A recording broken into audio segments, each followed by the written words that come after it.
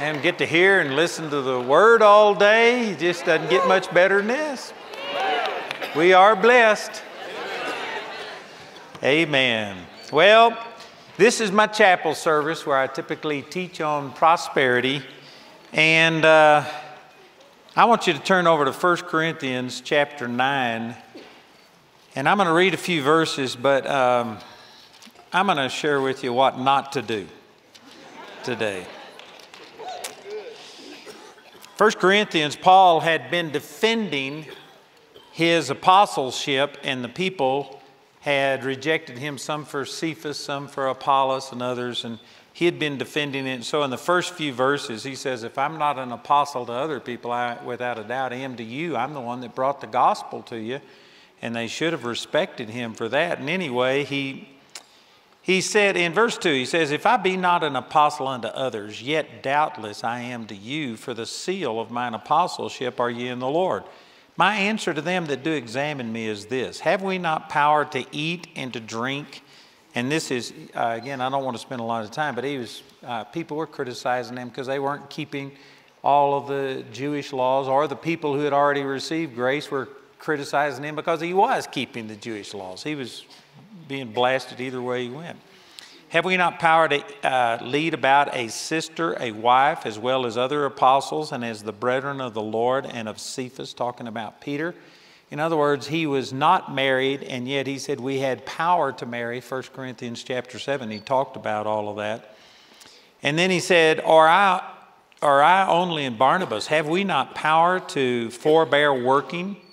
Who goeth a warfare any time at his own charges? Who planteth a vineyard and eateth not of the fruit thereof? Or who feedeth a flock and eateth not of the milk of the flock? He's just basically going to the secular world and says, who works for free? And yet he says, I haven't taken any money from you. Not because he didn't have the power to do. Matter of fact, he even later apologized in 2 Corinthians. He says, the only thing that you were inferior to everybody else is that I just didn't take any money from you.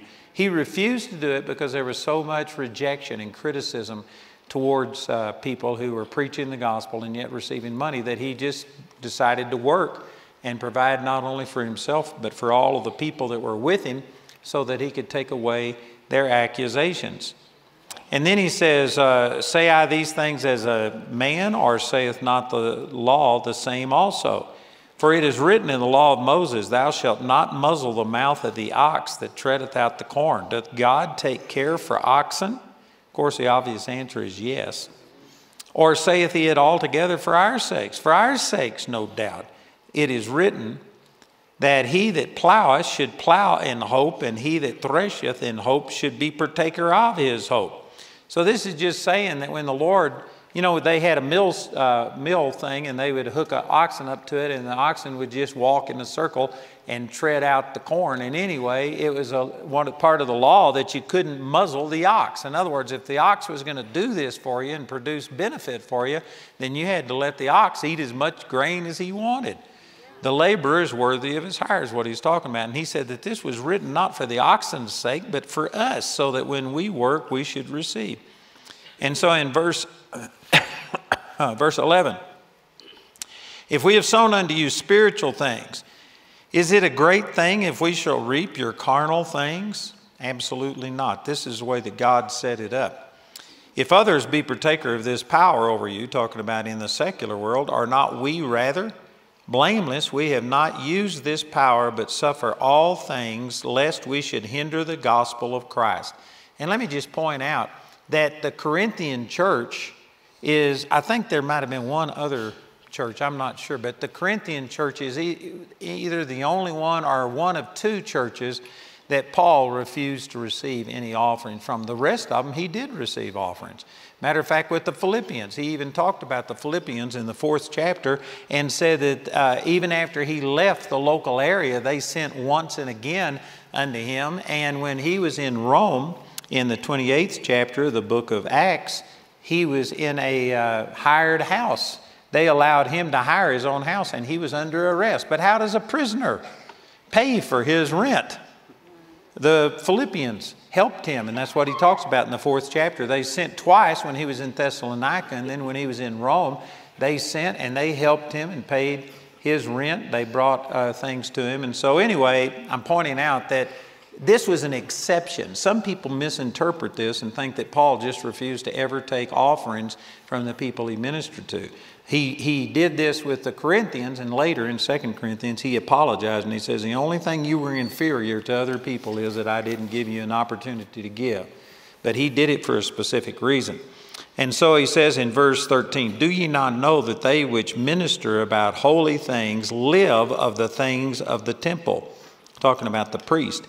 And they that wait at the altar are partakers with the altar. For those of you that don't know, when they brought sacrifice, the shoulder, and I forget all of the parts, but there were certain parts of the animal that they sacrificed, but then they belonged to the priest. And this is how the priest fed himself and his family and all of the Levites. They took a portion of the altar, not only of the meat offerings, but all of the drink offerings, all of the meal offerings, and things like this. This is how they were sustained. So that's what he's referring to. And so in verse 14, even so hath the Lord ordained that they which preach the gospel should live of the gospel. But I have used none of these things, neither have I written these things, that it should be so done unto me. For it were better for me to die than that any man should make my glory in void. And then he goes on and talks about, because he didn't volunteer for this job, he was arrested on the way to Damascus, and it was either serve me or I'm going to kill you. And so he's basically saying the only reward he has is to serve the Lord and make the gospel available to the people free. But I'm reading these verses to show that the scriptures say, like right here in verse 14, even so hath the Lord ordained that they which preach the gospel should live of the gospel. And I want to share with you some of my mistakes. You know, by the grace of God, I haven't gone out and committed adultery. I haven't gotten in, big trouble. I hadn't stole money. I've lived a great life. But boy, an area that I missed it big time in was this area of finances. And I was taught, I'm not going to tell you who, but they taught very clearly that if you are called to the ministry, you're sinning against God if you go work a secular job, because you're called to the ministry and you aren't being faithful to what God called you to do.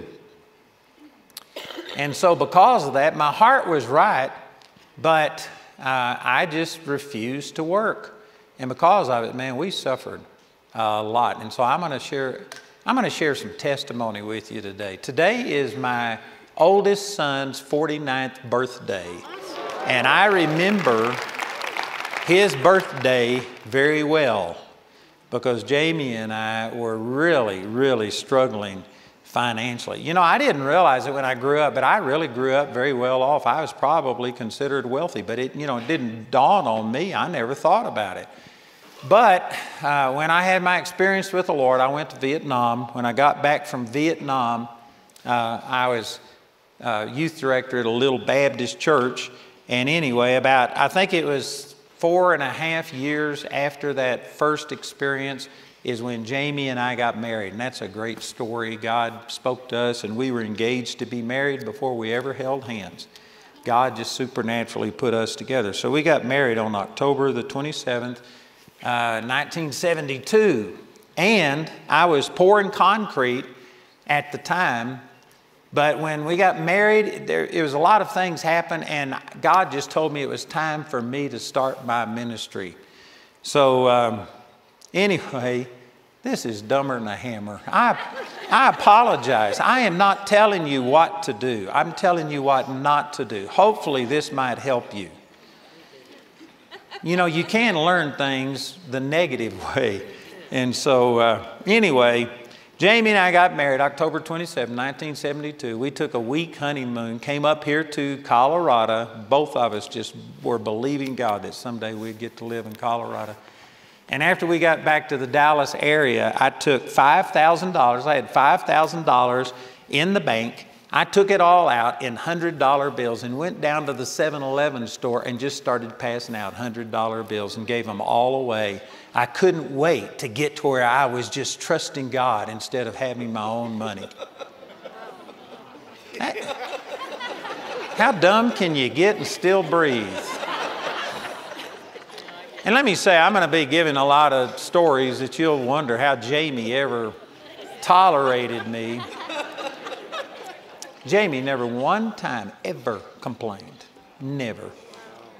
And she went through a lot of stuff. And she didn't agree with me, but she never complained. And I was so fragile at that time. If Jamie would have come out and criticized me, it might have done me in. I don't know. But man, what a blessing. She just stuck with me through thick and thin. So anyway, we had already rented a little apartment in Dallas and had paid the first month's rent. And then I gave all of this money away. And I think we lasted a month or two. I was holding Bible studies and doing a few things, and every once in a while I get a little bit of money. So we lasted a month or two.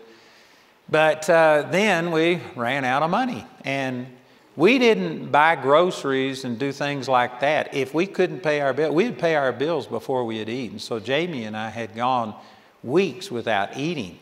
And anyway, I could give you a lot of stories about that. And after just a few months, we got an eviction notice that we were going to be evicted in the next morning. And man, this really weighed on us. And we drove over to a meeting in Greenville, Texas, which was about an hour away, and heard a man, Jack Taylor, preach.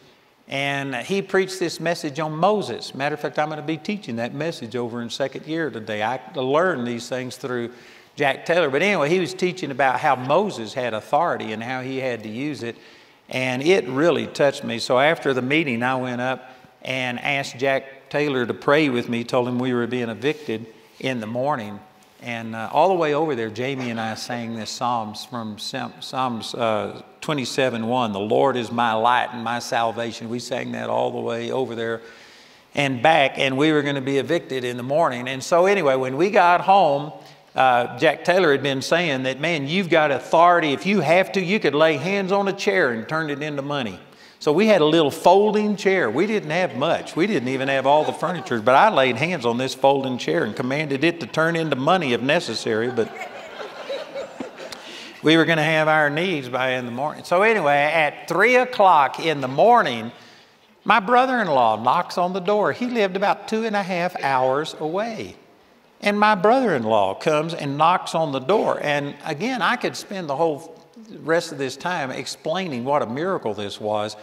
But my brother-in-law, he loved me. We had a good relationship, but he thought I was absolutely crazy. And he was against everything I was doing and the way that I had given my money away and that way I wasn't working. He was on me like a chicken on a June bug about how bad all of this was, and he disagreed with everything. So anyway, he showed up at 3 in the morning, and so I invited him in. He just sat down and started shooting the breeze. And I said, Leon, I said, why are you here? And he says, don't ask me any questions. He says, but if I've ever heard God in my life, God told me to come and give you this. And it was a $165 check, which is exactly what we had to have. We had to have, I forget the exact amount of the rent, but anyway, that allowed us to give off of it. And that's what Jamie and I were praying for, was $165. And so he gave it to us and left. And that was a bigger miracle than if he had turned that chair into money. I could spend a lot of time explaining that, but I mean, that was God. But that's the way that we lived, was just by crisis to crisis. We were facing eviction. We would go a week without eating. I remember the very first Valentine's Day that Jamie and I were married. We'd gone over a week without eating, and I came home and Jamie had saved a little bit of cake mix. When I say that we were without food, some people mean that they don't have a regular meal. You have to eat your canned stuff or something.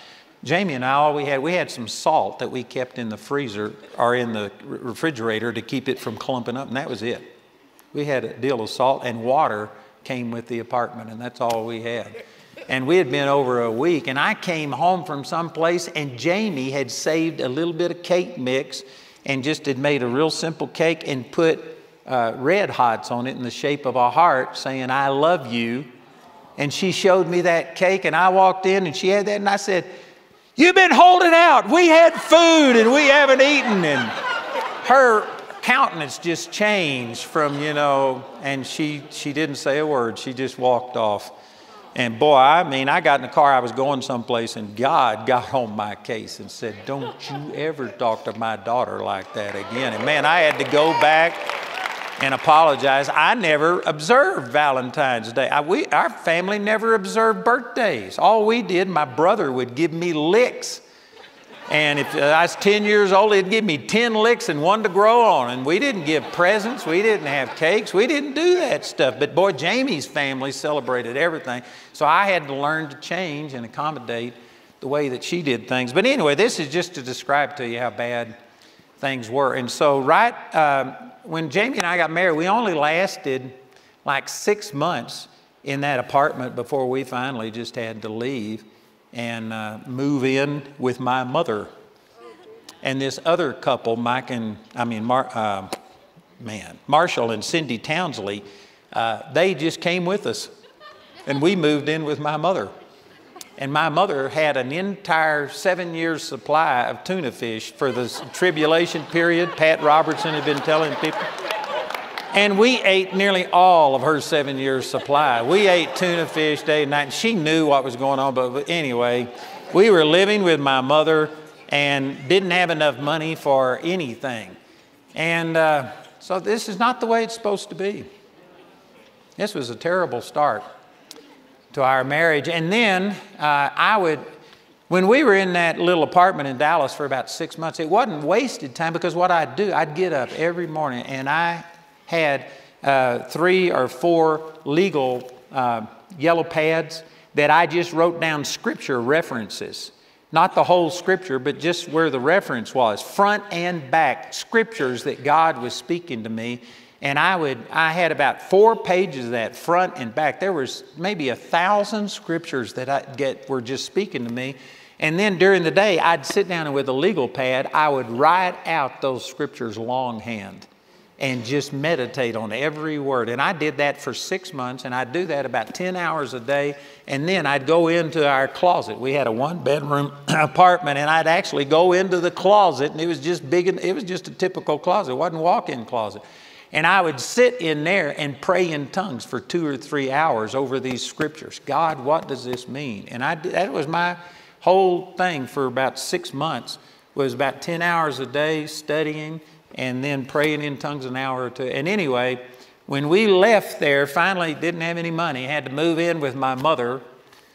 And I mean, it's like an atomic bomb went off on the inside of me. Everything that I'm basically teaching today, God showed me back in 1973 in some kind of a form. And I've gotten a lot of understanding, but it wasn't wasted time. So I was in the Word, and there were some good things happening, but I should have been working.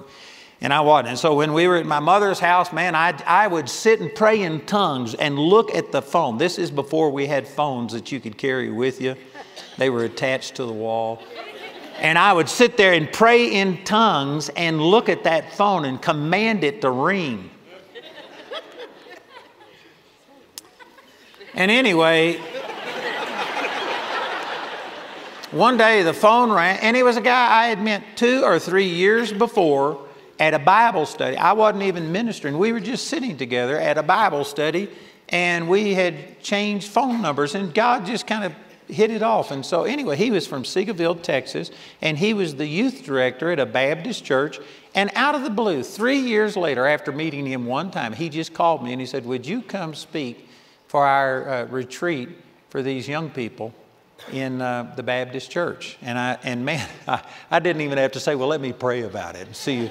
Man, I was praying for an opportunity. And so when he asked, I said, absolutely. So anyway, I went there and ministered, and out of 45 kids, we saw 43 receive the baptism of the Holy Spirit. And it was awesome. But when they got back to Seagoville, the Baptist pastor said that this was all of the devil, started preaching it against. He called all of those kids in with their parents and said, this is the devil, you got to renounce that. And all but 3 of the kids renounced it so that they could stay in that church. And the few who stuck with it were just calling me and saying, what can we do? So I started going over to Seagoville and holding Bible studies. And eventually they said, would you please come here and just help us? And so Jamie and I took a step of faith and moved to Seagoville with this other couple that was living with my mother. They got their own house. We got our own house. It was a dump. It was terrible. But we moved there by faith. I paid about 2 or 3 months rent, but I couldn't keep it up. And eventually we had to leave there, and we moved in with Jamie's parents. And this is when Jamie was pregnant. And anyway, long story, but I was pastoring this little church in Seagoville, and we had anywhere from 6 to 10 people. And 3 of them were me and Jamie and our son after he was born, and the other couple. So 5 of us were there every time, and every once in a while we'd have 2 or 3 people come. And I was refusing to work. We were struggling financially. So anyway, we had to, well, before we moved in with Jamie's parents, it was just 6 weeks before my firstborn was supposed to be born, and we went 2 weeks with 0 food, nothing but just water. Jamie, 8 months pregnant. Again, I'm not saying these things so that anybody would do this. I'm saying that this is one of the biggest mistakes I ever made in my life, and it was bad. And anyway, she went 2 weeks with 0 food, and Joshua is getting time for him to be born, and it was going to be $600 for the birth, which some people might think that's really cheap now, but back then when you have 0 money coming in, it was impossible. And anyway, one night, we met 5 times a week, and one night we went over to this lady's house that was in the church, and I was supposed to be ministering. I was the pastor, and I just told them, I said, look, I can't minister to anybody. I need you to minister to me. And they just all laughed like, oh, no. They just didn't take me seriously. And I said, I'm serious. I said, I need you to pray for me. And they didn't know what to do. So they just turned on the 700 Club. And we were all sitting there watching the 700 Club. And Kenneth Copeland happened to be hosting. And Kenneth Copeland was preaching out of 1 John 5:4. And it says, this is the victory that overcometh the world, even our faith. And I didn't say these things out loud, but I was thinking to myself, I thought, Kenneth, I've tried this, and it hadn't worked. And he just said, now don't try it, just do it. And I said, well, I have been doing it, but I said, it's not working. And he said, don't you dare say it's not working. And every thought that I had, he countered those thoughts. And I mean, it was just like somebody slapping me. And so I determined that, all right, I'm going to stand and I'm going to fight until it's over.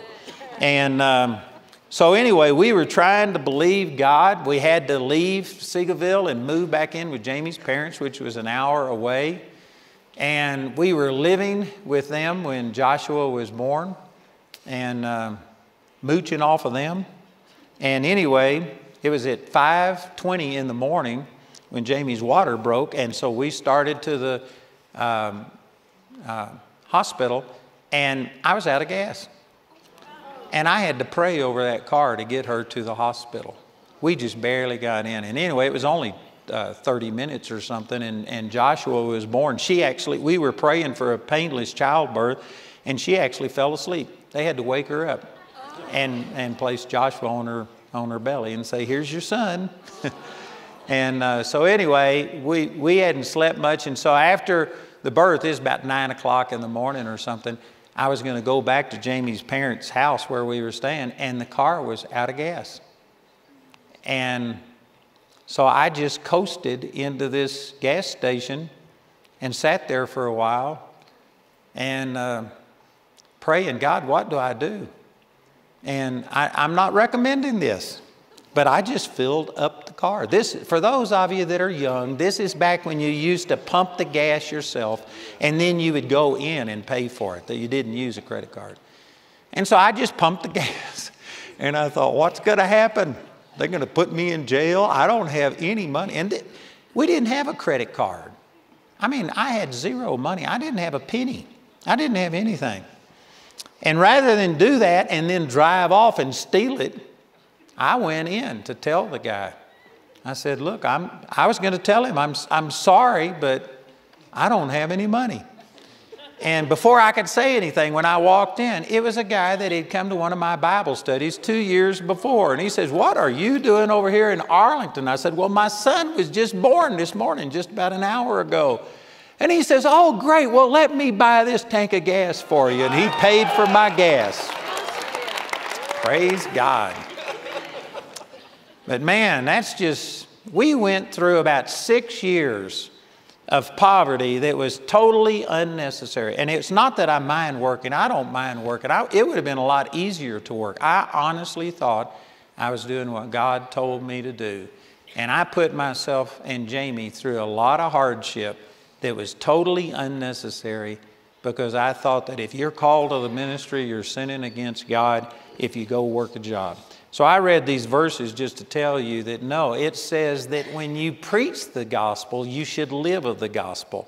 If you're preaching the gospel to 2 or 3 people a week, you shouldn't expect to live full-time of the gospel. If you're preaching part-time, then you should expect to work part-time. You should not be expecting God to supply all of your need. You know, in a sense, I think I've talked about these things before, but in a sense, when you minister the word, that's work. And if you are only ministering a tiny bit, well, then you're only working a tiny bit, and you should not be expecting to get a full-time wage out of it. When you get to where you're working full-time and you don't have time, you would have to slack on your ministry in order to go out and work, well, then you can expect to live full-time of it. You know, that was when we first moved to Seagoville, Texas, and we stayed there for 2 years and struggled for 2 years there. And then we went to Childress, Texas. It's a miracle how we got there, supernatural how God called me to Childress. But in Childress, I started working a little bit, just out of desperation, because by then we had our second child when we were in Childress, Texas. So we had 2 kids, and I really was of the same mindset. I hadn't seen this yet, but we needed a place to meet, and we had this house that could seat 100 people in this addition.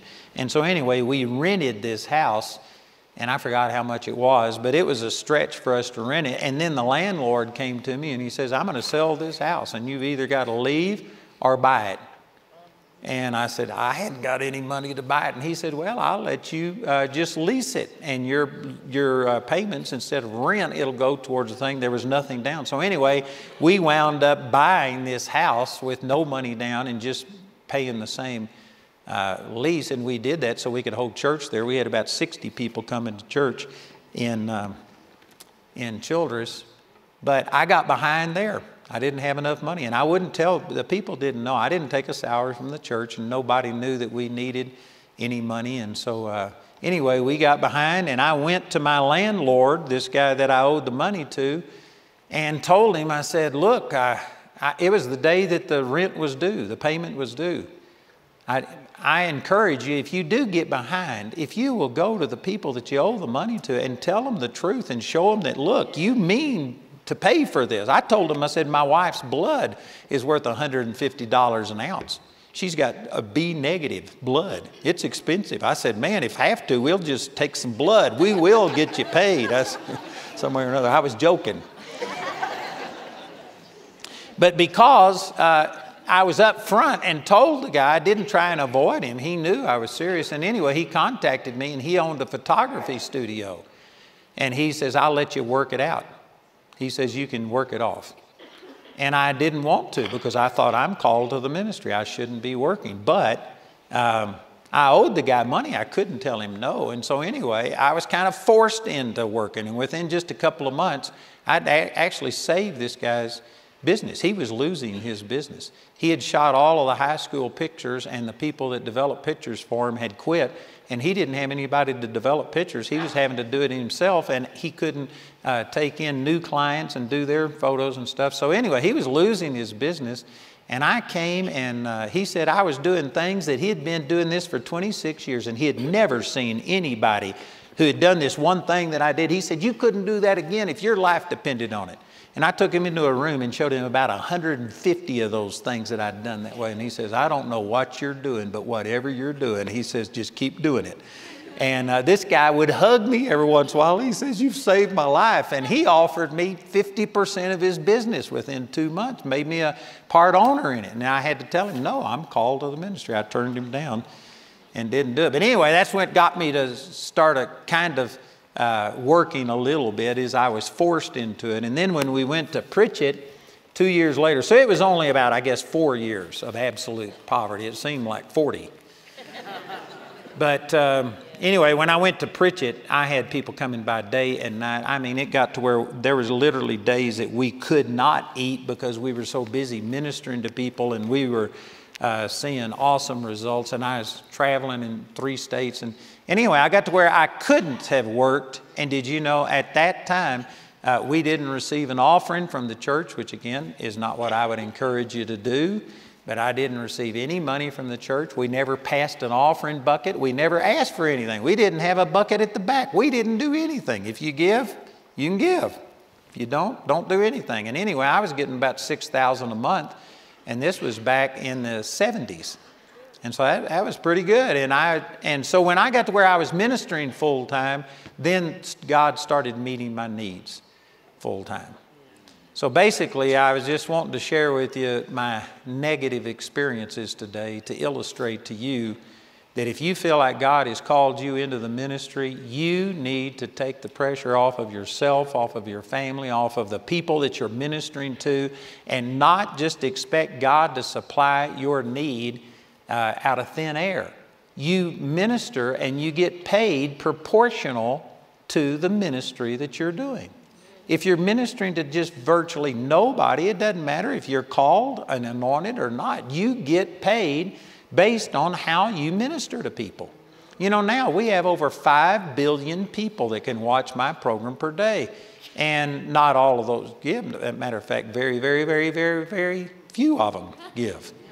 We have 63,000 partners, and of course we have other people that give occasionally, but we have, if you just look at 1% of that 5 billion, that would be 50 million people that probably see me on television per day. And if they gave $1 a day, that'd be $50 million a day. Man, we don't even come close to that. We average somewhere around $200,000, a little over $200,000 a day, and that's weekdays. If you average it out, it's probably less than that. And so we have a very small percentage of the people that I minister to that give, but because I minister to so many people, now our needs are met, and there's just no problem to it. In a sense, it's like going to a bank. You can't make a withdrawal until you've made a deposit. Until you have spoken into a person's life, you should not expect them to give to you. Now, there are exceptions to this. There is benevolence giving. Benevolence giving is where the person hasn't ministered to you, but they're in need. And the scripture says over in James chapter 2, if you see your brother or sister in need, and if you shut up your bowels of compassion towards them, how dwells the love of God in you? So there is just benevolence giving. There is giving to the poor. There is giving out of mercy.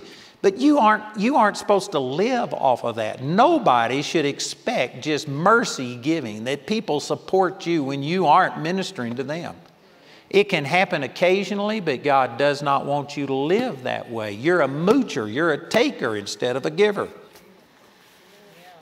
Other people would say that nicer than what I just did, but hopefully you got my point. That you aren't supposed to be a taker. You're supposed to be a giver. And if you aren't contributing, if you aren't speaking into people's lives, if you aren't helping them, if you don't have a service or a product that you are selling to people, well, then you shouldn't expect people to give you anything.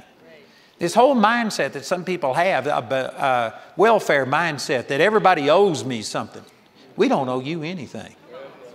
This whole thing that they're talking about in San Francisco, where they're talking about giving $5 million to all of the blacks in San Francisco, that is demonic.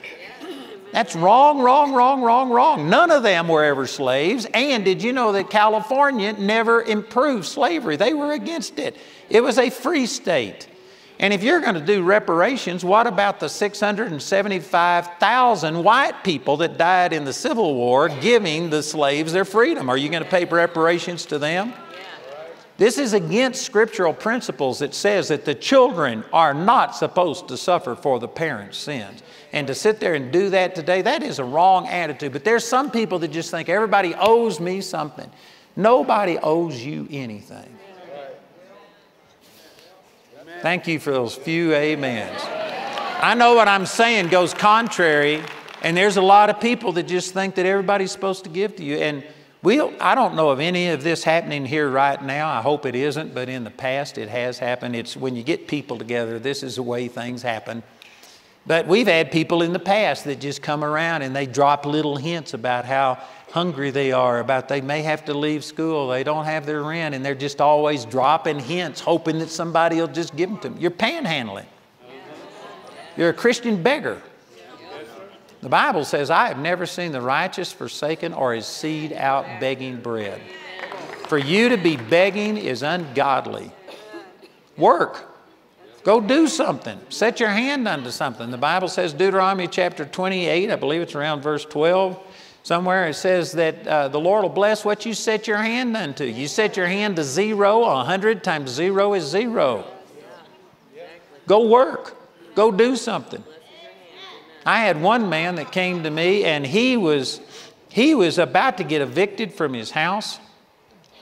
He was losing everything, and he came to me and he says, man, why isn't it working? He says, I pay my tithes, I do all of these things, and I just can't seem to prosper. And I asked him what his situation was. He'd been unemployed for 18 months.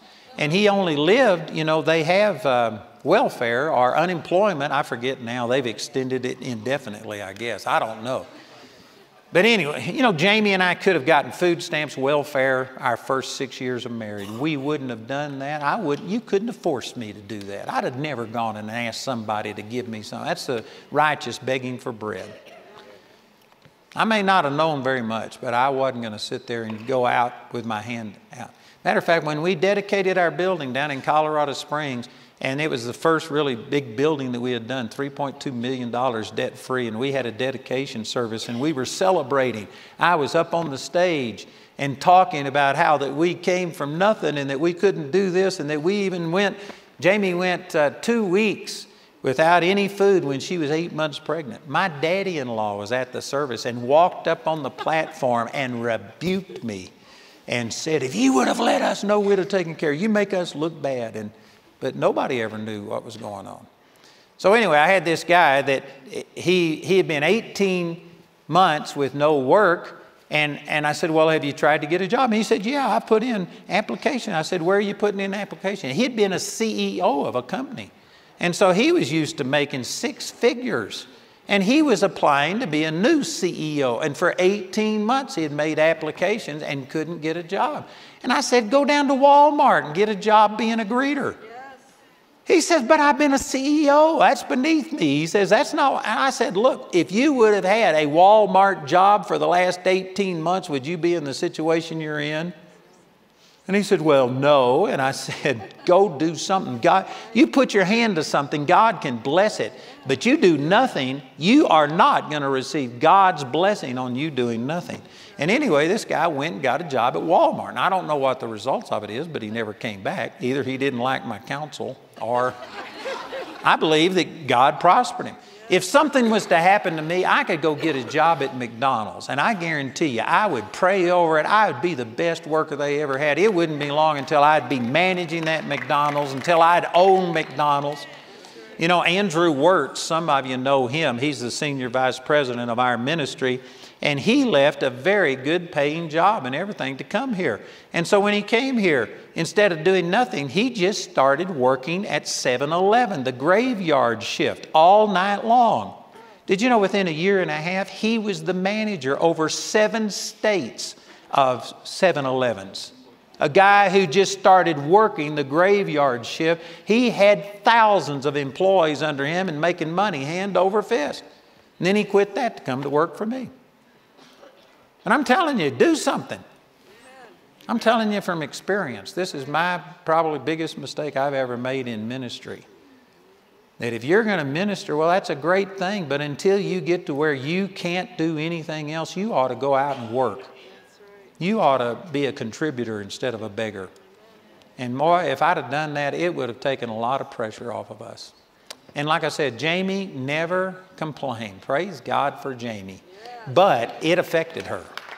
And Jamie, man, she, to this day, man, when I want to do some stuff, Jamie will look at me, are you sure? I put her through a lot of stuff. And to this day, man, she deals sometimes with insecurity. Like, I lived in a bunker for 13 months in Vietnam, and I was happy as I could be. So it didn't bother me, but man, I put Jamie through some things that I still reap negative effects sometimes because of the way I treated her and stuff like that. You don't want to do this. So anyway, since today's my son's 49th birthday, I was thinking about all of that and just thinking it might help you to hear how dumb I was. And hopefully it'll help you to not make some of the same mistakes. I tell you, work is a great thing. And when you're ministering the gospel, you're working. You know, this last couple of weeks, I got so tired that, man, I slept, I think, 11 hours one night and woke up just as tired as when I went to bed. And it took a couple of days over the weekend to catch up. And so I'm working. I spend typically 12 hours here. And tonight it'll be about 12 hours. I'll get through around 7 o'clock tonight. I've got things going till then. And then, anyway, I'm working. It's work. It may not be physical work, but it's work. You're ministering. When you're ministering the gospel, it takes effort. And so if you're ministering the gospel, it is fine for you to receive your finances from the gospel. But even if you're called, if you don't have many people coming, please learn something through my mistakes and just go work a job. It's so much simpler. Amen. Praise God. Amen. So we're going to receive an offering. Let's pass out the offering envelopes. And I've sown into your life, and so it's a normal thing that if you sow into a person's life, you give back financially. This money doesn't go to me directly. This stays in Charis Bible College. It goes towards our missions trips and other things that we're doing. And so you're sowing into your future as you give.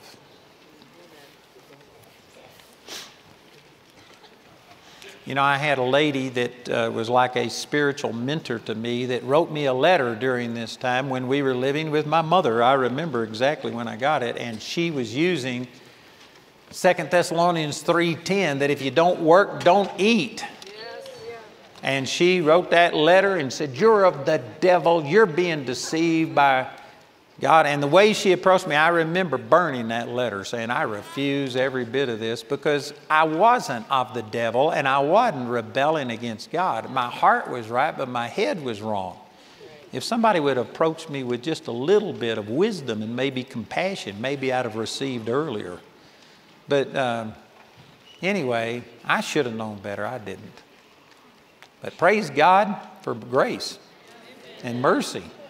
And I've learned some things. And you know, now when we have needs, like we need all of this building that we're going to be doing, I've realized that it doesn't just come out of thin air. It's not a matter of me just praying and then God just gives it to me. I'm not looking for one person to give me $1 billion or whatever. I'm looking to the people that I minister to. I've sown into their life. Now I need to receive back. And part of it is that you have to let people know what the need is. We've still got a few minutes, so let me give this illustration that when I first started learning these things, we were in a real bind financially. I actually struggled until the 90s. It was probably 96 is when I first started getting to where we could breathe easy, where we had our bills paid. We had bill collectors after us because of my stinking thinking. And anyway, I had a need. I forgot how much the need was now. The ministry was small back then, so I think it was $15,000 or something that we were behind. But that was probably 2 or 3 months' income. And we were struggling, and I didn't know what to do. And I had a dream, and in this dream, I was in Dallas, Texas, and one of my partners that I knew came up and Said, how are you? And I said, I'm blessed. And he said, I know you're blessed, but how are you financially? And I said, well, and I didn't say much. And he said, look, I'm your partner. God told me to help you. What are your needs? And since he asked me straight out, I just told him, and he got on my case. And he said, God told me to help you, and you are not giving me the information that I need. He says, I'm not asking you to beg or to write a bad letter manipulating, but you need to give your partners enough information to know what your needs are. And I felt like that was the Lord. So when I woke up, I wrote a 2 or 3 paragraph thing, and typically I would have put a return envelope in there. I didn't even do that. I didn't want it to be perceived as manipulation. I just told the people, I said, look, God rebuked me, told me I need to let you know, here's the need. You can do with it what you want to. And anyway, we only had 1,500 partners back at that time. And in 2 weeks, we had $53,000 come in, which was probably close to a year's income for us, just because I said something. I didn't manipulate them or beg. I just let people know. And so that's what I do nowadays. Basically, I don't ever ask for finances over the television other than, you know, here's a thing we're going to give you, and it's for a suggested donation, but you can give whatever. And we'll just encourage people to give a little bit. But the only people we tell our needs are our partners. And those are people that have already received, they've written in, they've received material. I know that I've sown into their life. And so those are the only people that I usually make an appeal to. Now the Lord has told me that we've got millions of people out there that watch me and have received that have never written in, and I need to at least let them know. So the last 10 days, I've been putting in a little 2-minute clip on my program, and so I'm still growing, amen. I'm still learning. But basically, we don't pressure people, but when you sow into a person's life, it is scriptural for them to give back to you, amen. So, Father, we receive this offering today with thanksgiving. And I thank you, Father, that you are helping these students here not to make the same mistake that I made. Father, if they can benefit through my negative experiences, I pray that you'd use this to help them, that they would not do these things to themselves and to their family. And so we thank you, Father, and I believe that we can benefit from this. So as we give today, I believe that you are blessing this back to every single person that gives, that you are supplying our needs supernaturally. And that, Father, we are not going to be in the situation that I found myself in. I thank you for abundance coming upon every single person, Father. We agree and we receive that in Jesus' name. Amen. Praise God. You can receive the offering. Amen. Man, I tell you, to think of where I've been and where I am is just there's no way to explain any of this but God. There is no way. And you know, on Thursday will be the 55th anniversary of the night the Lord changed my life. And man, I had no idea where God would be taking me and what He would be doing. But I tell you what, it's better than you could ask or think. And the same thing is true for every single person. It's not like God likes me more than He likes anybody else. I believe that God's plans for me are much greater than I have ever experienced. Nobody has ever tapped God out. But you can limit God by your small thinking. Hopefully, me sharing the things that I've shared will help you to understand that if God will do this for me, praise God, He can do it for anybody in here.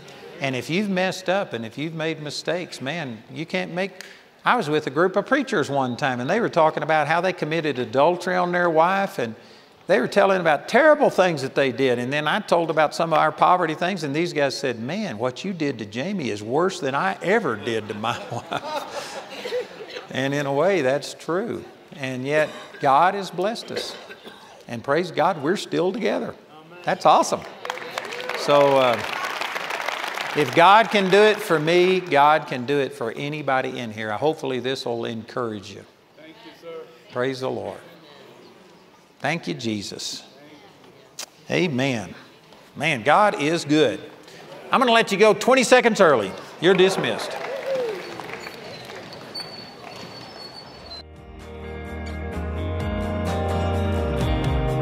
to the